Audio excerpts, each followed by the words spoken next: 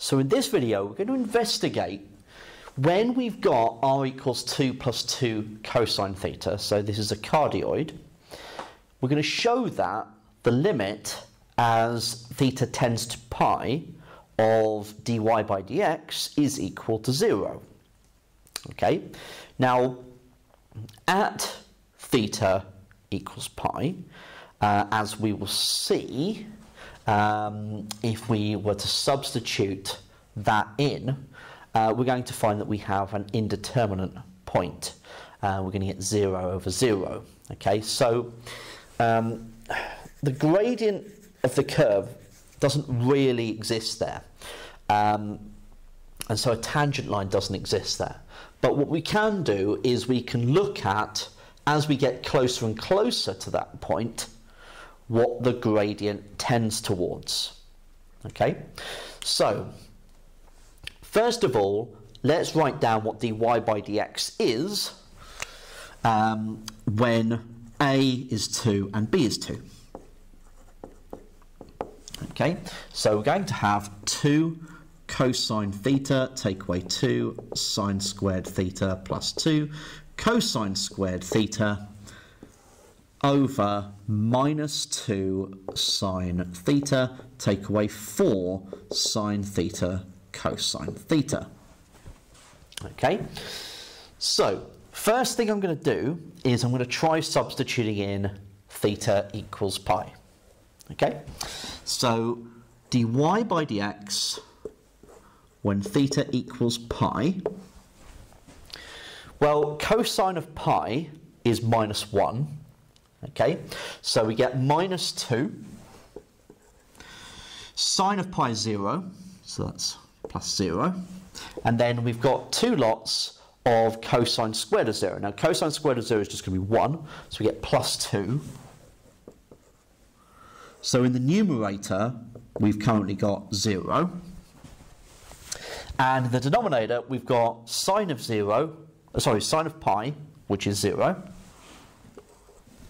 And we've got sine of pi again, which is 0.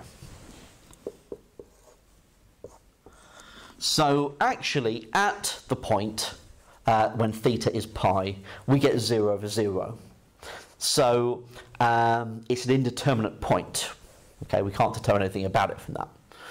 So when we know that that is the case, in order to evaluate the limit, what we can use is L'Hopital's rule, okay, which you may or may not have come across at this point. I've got videos on it, of course. So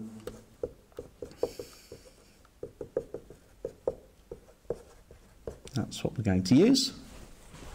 So L'Hopital's rule says that when we've got this indeterminate form, what we can instead do is take a look at differentiating the numerator and the denominator, and then take the limit of that instead. And that limit will be the same as the limit of this one. Okay, so what we're going to do is we're going to find the limit as theta tends to pi of the derivative of 2 cosine theta, take away 2 sine squared plus 2 cosine squared in the numerator, and the derivative of that in the denominator. So differentiating the numerator, we're going to get minus 2 sine theta. Then we've got to differentiate this. Now, the 2 is going to come down to the front. The derivative of sine theta is cosine theta. So we're going to get minus 4 sine theta cosine theta. And differentiating 2 cosine squared, the 2 is going to come down the front. Derivative of cosine is minus sine. So minus 4 sine theta cosine theta. Like that.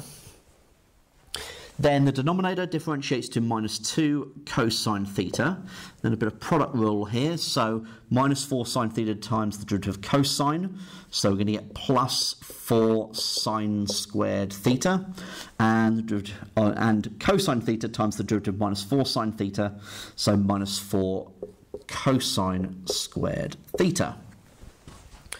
Okay, so as theta tends to pi, we get 0, then 0, and then 0, in the numerator. In the denominator, we get minus 2 times minus 1, which is 2. We get 4 lots of 0. And we get minus 4 lots of 1. So that's minus 4. And so we've got a non-zero term in the denominator now, and so this is equal to 0. So we can see that as this curve, as theta tends towards pi, dy by dx tends to 0. Now, what's going on with this curve? Now, we're going to look at this curve in more detail in a few videos' time, okay? But the aim here, the aim of this video, is really to consider that, well, this is what it looks like.